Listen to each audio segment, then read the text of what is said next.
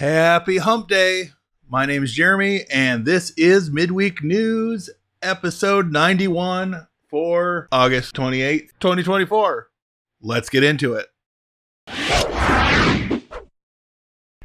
AMD to acquire ZT Systems to accelerate AMD-powered AI infrastructure. Once the acquisition is complete, ZT Systems will become part of the AMD Data Center Solutions business group. AMD expects the transaction to increase earnings by the end of 2025. Kodi 21.1 Omega has arrived. With this release, the Kodi Foundation has turned its development resources to the ongoing work that will become Kodi 22 Pierce. Kodi is a well-established home theater system that runs just about everywhere, including Windows, Linux, Android, macOS, Raspberry Pi, and WebOS. Test your computer and smartphone AI capabilities with Geekbench AI 1.0. Available across the Big 5 desktop and mobile platforms. Free for mobile. On the desktop, users can use the Home Edition for free or fork out $99 for a Pro license, which includes automated testing and offline results management. For reference, on the M1 Mac Mini, I get the following results. For CPU, single precision 2836, half precision 4294, quantized score is 3576.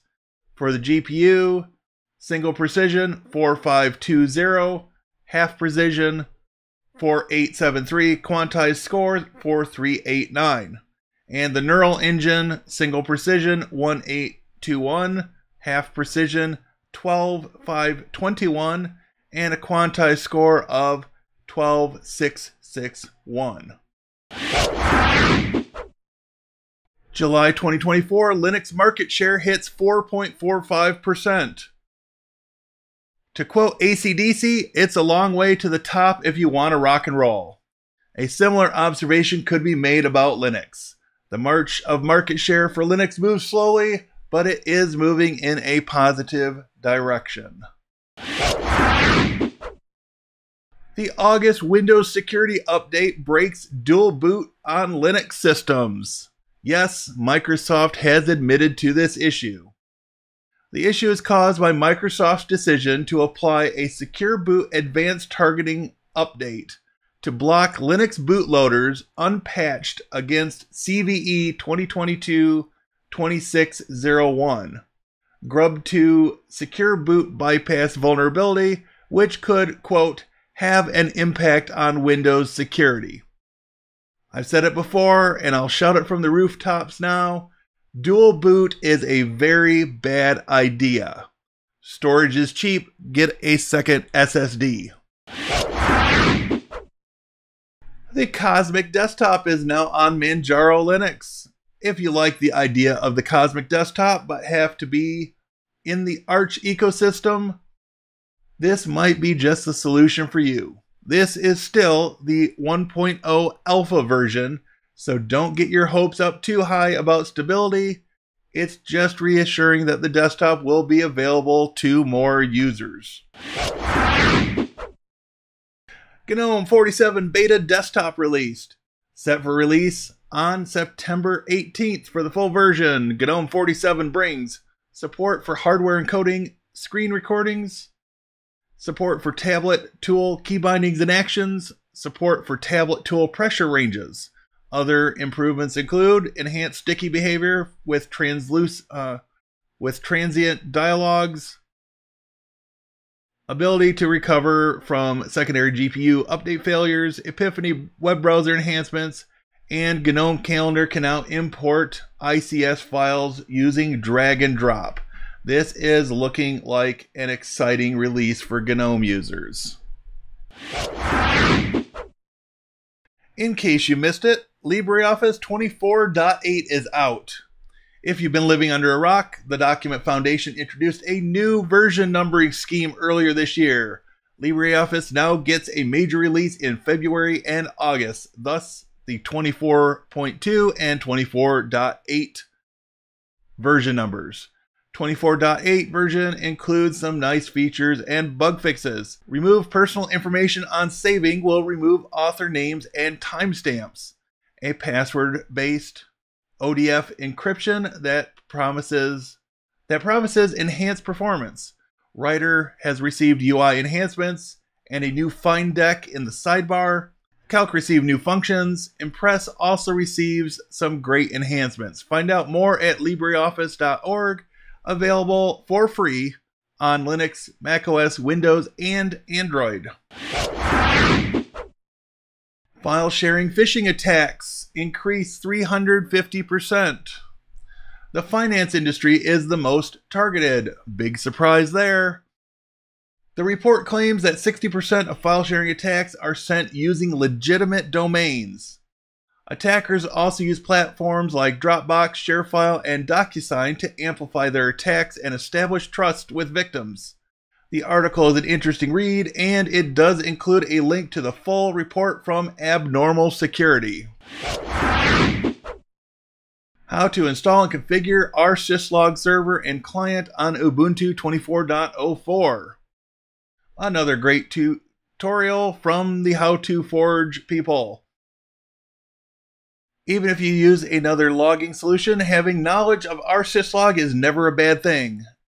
This time, it's targeting the latest Ubuntu 24.04, but it shouldn't be too difficult to adapt the instructions to another Linux distribution.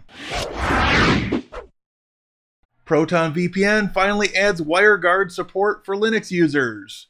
This is available for both free and paid users. Wireguard generally offers better performing and more secure VPN experience than other options.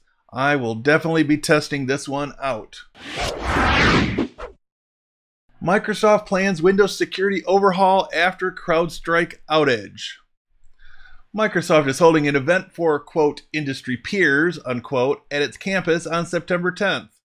This may sound to some as an admission of guilt on the part of Microsoft for giving third-party vendors such intimate access to the Windows kernel.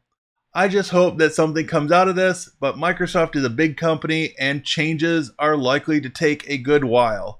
Don't bet on any major changes until sometime in 2025 at the very earliest. GIMP 3.0 is coming with some great changes. GIMP development has entered the final stretch after a string freeze announcement for finalizing translation efforts. Here is some of what you can expect. A more beginner-friendly welcome screen. GIMP 3.0 introduces the stroke selection tool. GIMP 3.0 also introduces non-destructive layer effects, responsive layer resizing and new snapping features, and better color spaces and font management.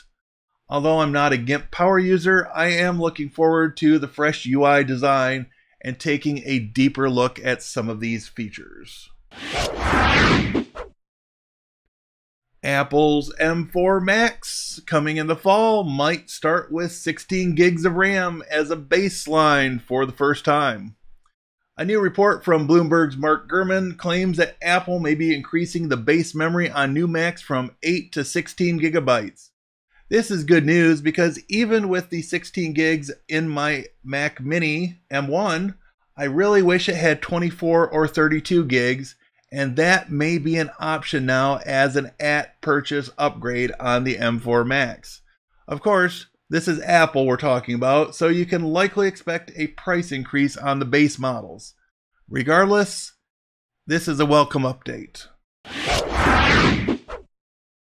And finally, setting up Kodi Media Center on Linux. From How to Geek, the article talks about installing Kodi using your package manager after you add the official Kodi repository, launching Kodi and setting up folders containing your media, using Kodi's settings for personalization, including interface, playback, audio, add-ons, parental controls, and streaming to other devices in your home. If you're interested in a video on Kodi, let me know in the comments. And that, my loyal fans, will bring us to the end of another midweek news. This has been episode 91 for August 28th, 2024. Have a great day.